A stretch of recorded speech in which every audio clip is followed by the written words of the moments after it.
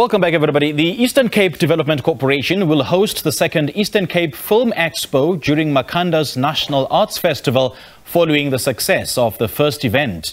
The Film Expo showcases both local and international creativity and cultural delights, providing industry professionals with the opportunity to strengthen their business relationships and to showcase their projects and film programs in the province. Joining us now to discuss what will happen at the Expo is ECDC Senior Manager Phakamisa George, and on behalf of Creatives is Sivu Giba. A very good morning to you two. Thank you so much for joining us. Welcome to Morning Live. Good morning. Thank you for having me in Morning Live. And a very good morning to Phakamisa, and I'm going to start with you. Just tell us a bit more about the goals and the objectives of the second installation of the Eastern Cape Film Expo. Thank you very much, and thank a lot to the viewers. Good morning.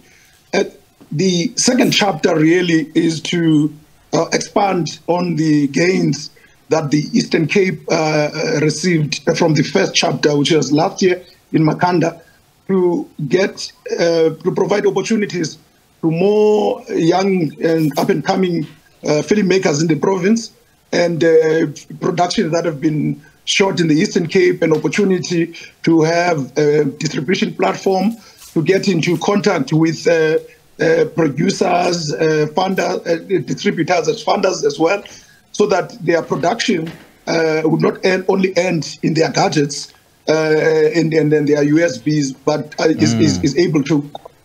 But more and more, we also want to showcase the Eastern Cape as a beautiful and attractive destination for filmmaking, because during the screening of some of the production, it will also showcase and market the very beautiful sceneries in around our locations in the Eastern Cape.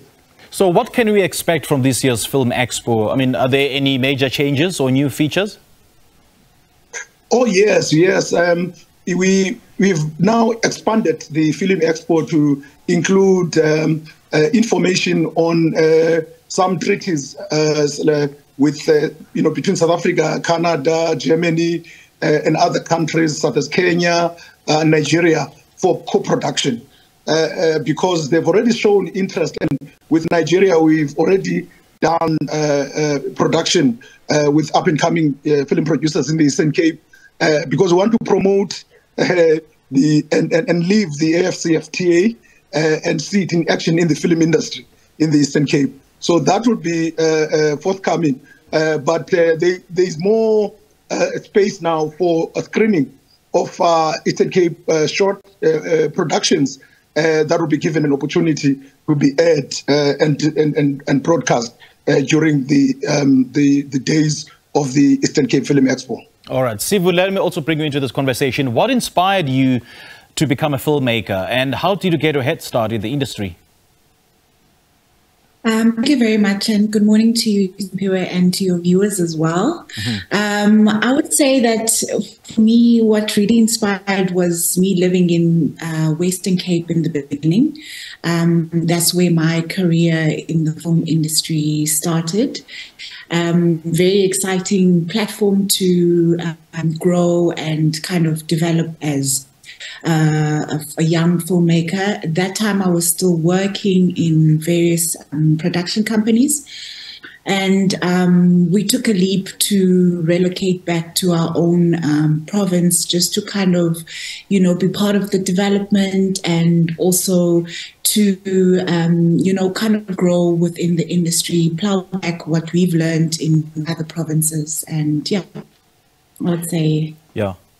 And how do you think this expo can help support and promote local filmmakers like yourself?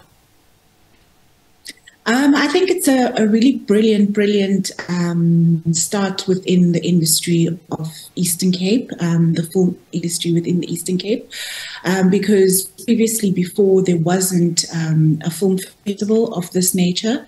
And last year, when I attended the film festival, it was such an exciting platform to be, because, you know, not only was the atmosphere exciting, but also to have industry experts in the platform where you're getting to rub shoulders with distributors, where before you wouldn't have had that in the Eastern Cape. So for me, it was really a brilliant platform to be in as a filmmaker.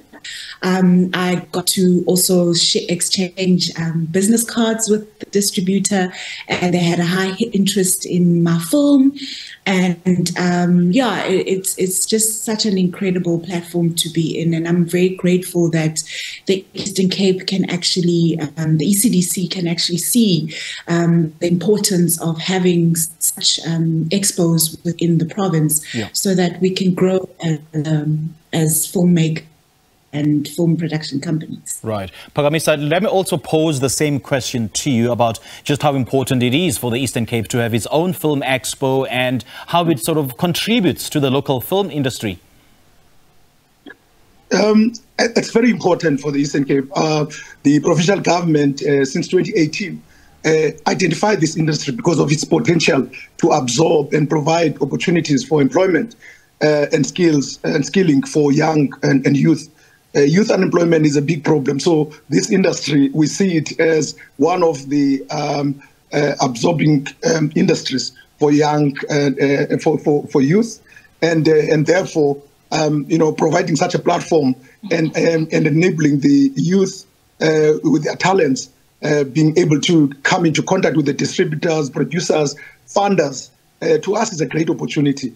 And also, I think it's what is also important is that we also featuring this year one of the production done by Voltage, a UK company that did a production in the Sunshine Coast in the Eastern Cape, and they are coming to also tell other national, international producers about the experience that they had when they shot a documentary called Tempting Fortunes last year, which was destined for Channel 4 in the UK and Australia. That experience is very important because Voltage is becoming good ambassadors internationally for the Eastern Cape, vouching for our value proposition that Eastern Cape is the most attractive destination for filmmaking.